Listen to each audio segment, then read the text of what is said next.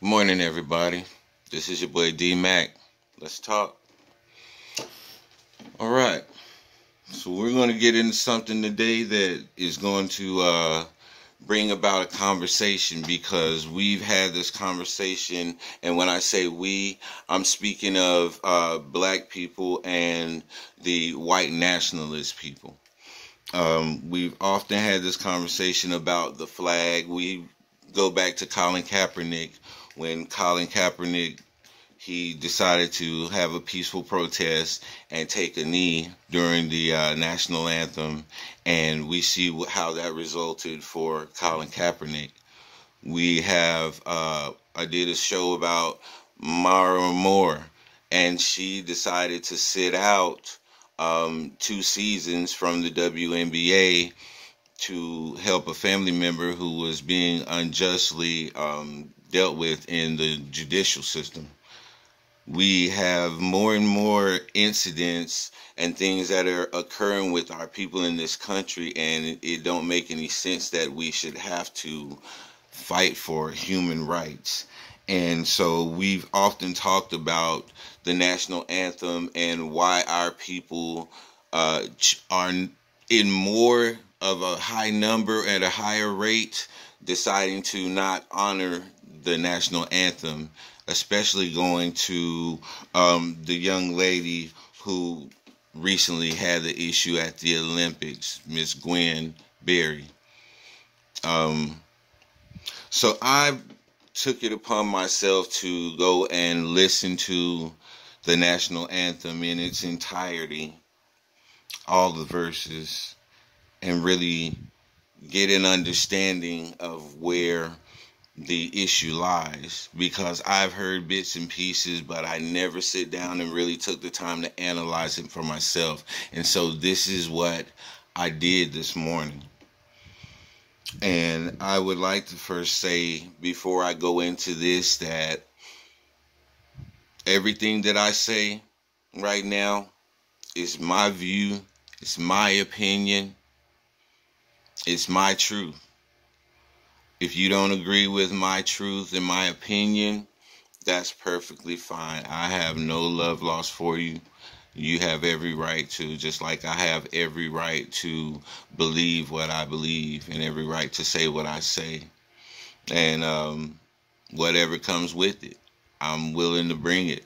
I'm willing to face it and confront it, because that is going to open up a doorway for us to have the conversation.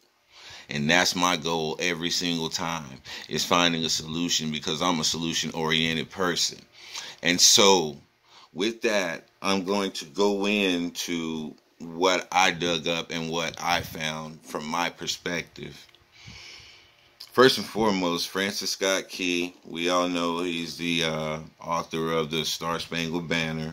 And we all know that the Star-Spangled Banner is in reference to the War of 1812, whenever Britain came down through Canada and all of that. And they had black slaves who had deserted and went and joined up with the British Army to fight against America, and they actually took over the White House and burned down the White House during this battle.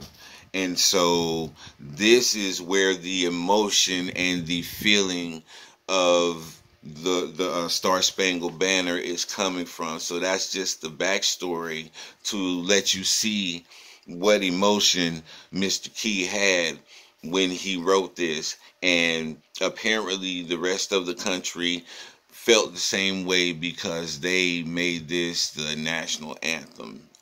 So first and foremost, it's broken down into 4 different parts. Okay? And so the third verse is the actual verse that we want to pay close attention to. It's not the second verse. Everybody says the second. No, it's the third verse out of the 4 verses. And so I started to write down right here at the beginning of the 3rd verse. And it says, "When our land is illumined with liberty's smile." Now, think about illumined, the illuminated ones. See where they're going with that. "If a foe from within strikes a blow at her glory, What foe from within is going to strike a blow at America? Whenever the War of 1812 took place, all of the so-called civilized Americans were on board with each other to fight against an outside source or an outside force. So who were the foes from within? Because a foe is not an enemy. I mean, well, no, I take that back. A foe is an enemy. So who is this enemy from within that they're talking about? Okay, this enemy is us. Because the next line goes on to say, down with the traitor that dares to defile the flag of her stars and the page of her story, or his story.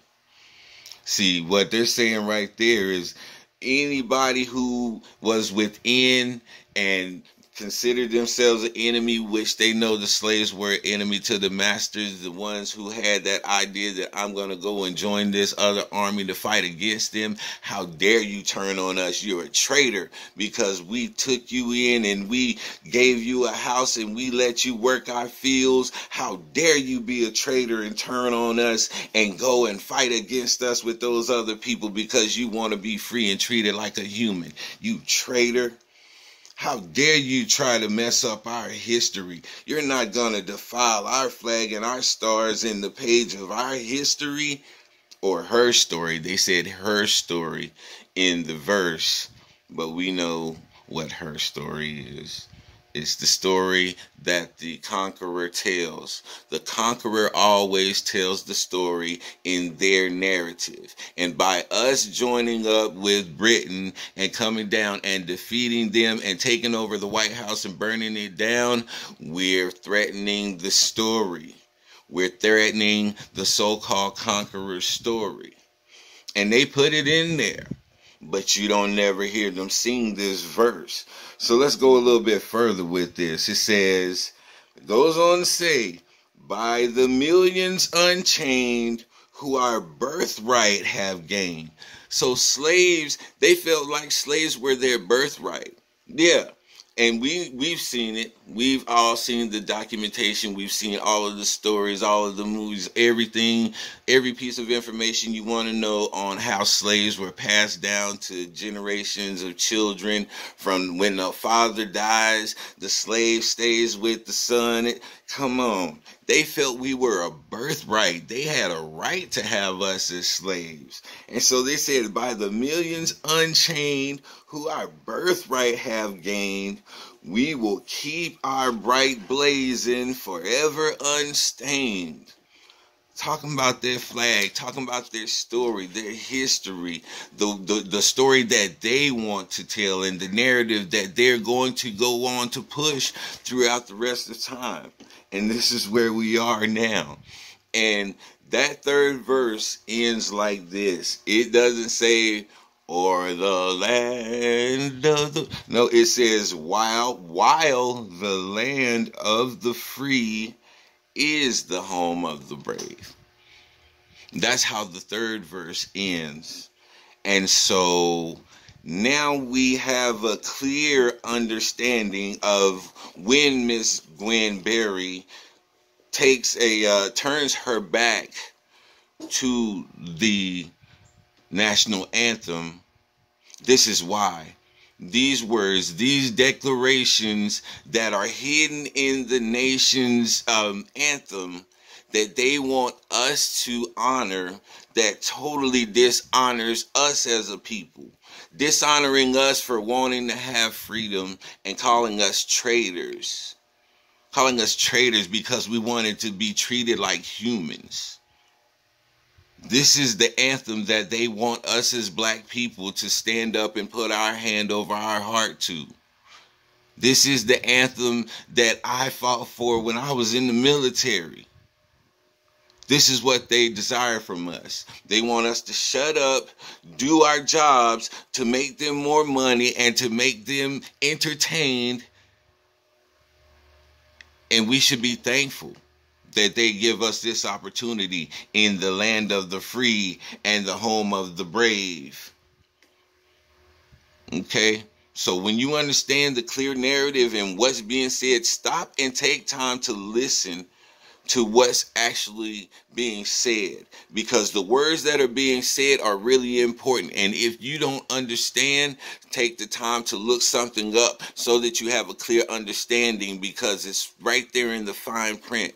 All of those things that they say that you don't understand is just a way for them to take accountability. Well, I said it to everybody. They may not have understood the way I said it because I used a different jargon that probably nobody understands, but I told everybody. That gives them a sense of accountability. So look between the lines, read the lines, read between the lines, read behind them, read in front of them.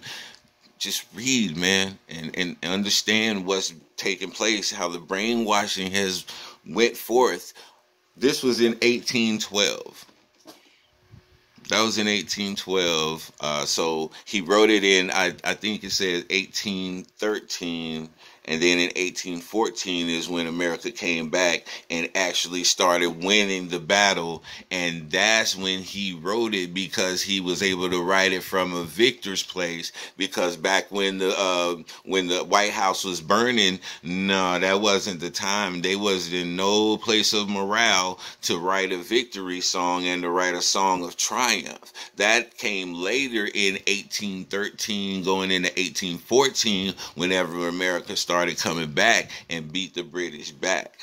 Okay, so those slaves, salute to y'all, man, for thinking about your family and thinking about the generations of your children that would be free because of the decision you made to escape the United States oppression and go to a nation who was going to offer you an opportunity to have something in your life. I salute you. I salute Gwen Berry. And this is your boy D Mac. I'm out.